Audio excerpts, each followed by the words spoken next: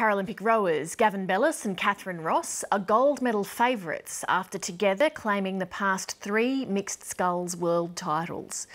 What they've overcome to get their chance is remarkable, as Ben Worsley found out.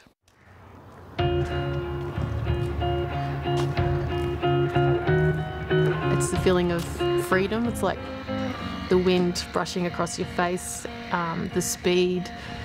For me, it's what I pictured running would be like. You know, I've never experienced that, and it's something I always wanted to do, and, you know, rowing gives me that feeling. Horrible words, but I feel normal, if that makes sense. You forget about this for a while because I've got to concentrate on just the rowing.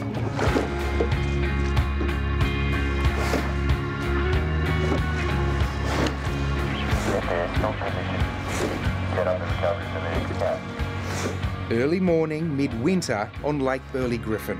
This is only for the very determined. For 4 years, Gavin Bellis and Kathryn Ross have been training for Rio. He's definitely the engine. He's the engine in the boat, and I hope to hold up a good rhythm and pace so that he can follow and put all the power in that he's got. And my wife trained me well. I'm used to doing what I'm told, so I just be quiet and just row as hard as I can. Oh, Georgia, Dad could be in with a chance here. Training for the Paralympics has kept Gavin away from his family on the Gold Coast for much of the past 9 months. The time they do spend together is increasingly precious. Oh! Gavin's living with a rare degenerative disease.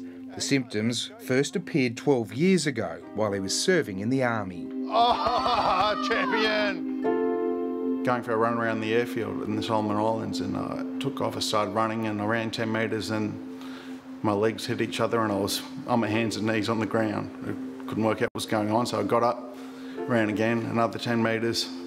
Same thing was happening again. I sort of gave up running and I was just sort of walked back to where our camp was and continued on my business, and it wasn't until I got home back to Australia that I went and got it checked out. The diagnosis was spinocereballar ataxia, a hereditary disease which blocks communication between the brain and the spinal cord, causing an increasing loss of physical control. Invariably, it leads to life in a wheelchair. There's no cure, and more often than not, it's fatal. Gavin was medically discharged from the army.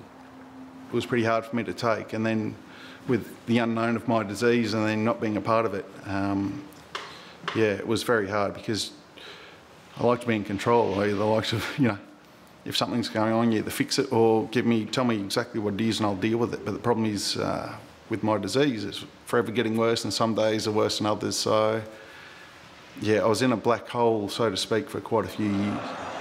Then, in 2008, life took a turn. Away in the men's 200-metre freestyle S3 category event. I still remember the day when we were watching the Paralympics, the Beijing ones. We were watching the swimming, and he just happened to say, "Hey, look, they've got ataxia." And he pulled out his laptop and he sat there for the next 2 days researching all the different classifications and what potential sport he could do. And I just saw that glint in his eye again that I saw all those years ago. Gavin chose rowing, and 4 years later he was competing at the London Games. But what drives him isn't success. To be honest, it's the one reason why I'm doing it is for my girls. Being a hereditary disease, they both have a chance of getting it, and that was my driver to start, to be honest as well, not just for myself, but to show my children that it doesn't matter if they have this condition or not. Life just takes you down a different path. Doesn't mean your life is over. Attention, go. Competing in those Beijing Paralympics was Kathryn Ross, the other half of this team. How she ended up rowing is also quite a story. Kathryn was 2 when she was accidentally run over by a ride-on lawnmower driven by her father. This one time, he didn't shut the gate, you know, just this once, and my mum didn't check because he always shut it, he always locked it. But it wasn't that day, and ran around, and the next minute, you know, he backed over the top of me because he didn't look. My mum was doing dishes at the time, and she said she heard it and she knew exactly what had happened before seeing it, and raced out with only a tea towel in her hand and scooped me up, and yeah, it was pretty drastic from there. Her right leg was all but destroyed. 50 operations later, she decided to be a Paralympian, just 18 months out from Beijing. She was warned success in rowing was unlikely, so she did it. We went to Beijing, and standing on that diet, we missed gold by 0.8 of a second. Looking up in the stands, those people who assessed me at that talent search day were standing there, clapping their hands, going, wow, this doesn't happen very often. And I'm like, hi guys, yep, told you, you know, if I want to do something, I will do it. Bearing. The two of them now share a bond far stronger than sport. I have the utmost respect for this man, almost above and beyond any other person I've ever met along this journey. And I've met some pretty wonderful people.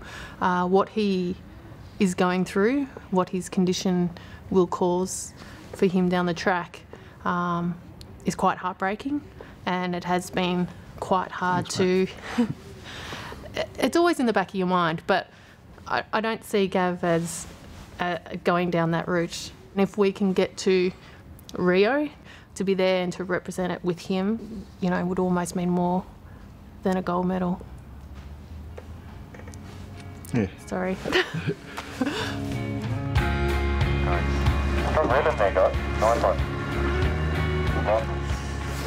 Without rowing, I don't know where I'd be or what would happen, and so I've got a lot to be thankful for.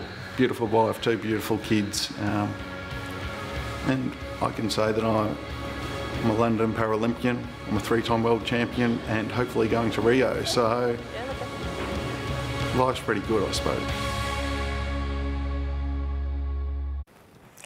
Ben Worsley with